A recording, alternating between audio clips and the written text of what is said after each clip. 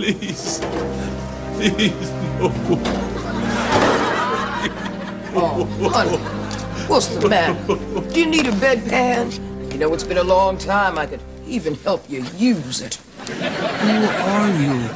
All right, honey, I can't lie. I'm no teenage candy striper. Duh. Robert, we're angels who've been sent by God to give you one more chance to change your life. See, Robert, the Lord keeps track of everybody who's been naughty or nice. He knows if you've been bad or good. So be good, for goodness sake. Oh, you better watch out. You better not cry. What she's trying to say, Robert, is that you're going straight to hell unless you change your naughty ways. Then I'll change. I'll change. Yes. There's going to be one terrific party in heaven tonight. Hallelujah. Hey, somebody say party. It's going to be a lot of dancing and jumping and juicing and humping, huh? Oh, goodness, no. What about weed? Is there going to be any weed? There's no weed in heaven. Nah, don't sound like no party to me. Did God bring you here, too? Not unless God drives a cab. All right now. Excuse me. Hey, you're on my show now. And on my show, there is no God. Hey, who do you think God is, Robert? Some 50-foot invisible man sitting up on a cloud watching everything everybody does on 10 billion closed-circuit TVs? But somebody up there must have created rainbows and sunsets. And vibrators. Oh, Tess. Oh, come on, child. God loves me, and God's going to cure me from my tumors. If God loves you, how come he gave you tumors in the first place? Well, hey, yeah. Sometimes a good Lord tests our faith. And the Lord works in mysterious ways. Okay, here's two of them. Hitler and David Hasselhoff.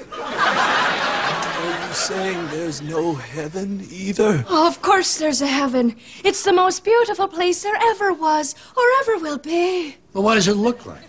Oh, it looks like Ireland without the pipe bombs.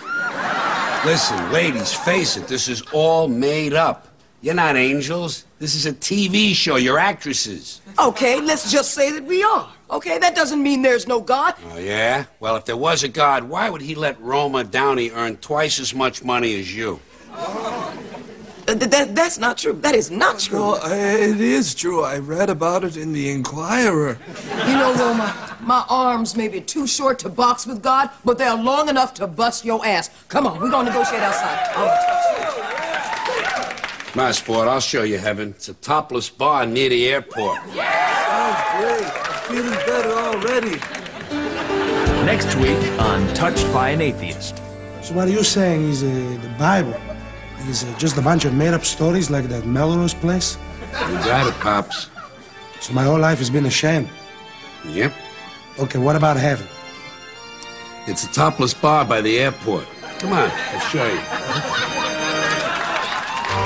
Dear God, Mad TV wishes to point out that the preceding sketch in no way reflects the beliefs of Mad TV producers and staff.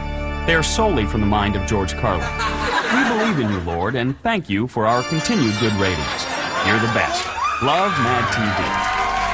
Dear George Carlin, in the event there is no God, we apologize for the preceding statement in which we totally sold you out. You're the best. Love Mad TV.